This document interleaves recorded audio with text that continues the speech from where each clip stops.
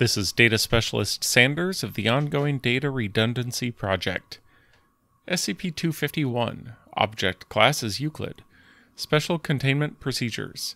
SCP-251 is to be kept in a locked container at all times. No one is to enter the container alone. If anyone is found to have been left alone in the container for any amount of time, they are to be treated as violently hostile and terminated with extreme prejudice. The container is to be guarded by armed personnel at all times, and guards should never allow anyone, regardless of clearance level, to move the artifact or be alone with it. Sounds of screaming, gunfire, and fires will be heard from within the container. This is normal. Description: Origin unknown. SCP-251 consistently appears to be a small snow globe. Attached is a series of photographs taken of the same artifact over time.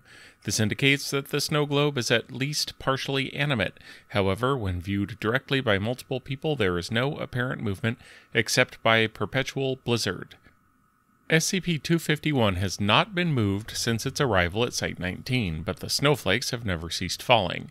The scenes depicted in SCP-251 are all extremely violent or morbid, occasionally depicting something fantastical, while mostly depicting more realistic brutality. All those who have been alone with SCP-251 for any amount of time have later displayed extreme violence, xenophobia, and emotional distress.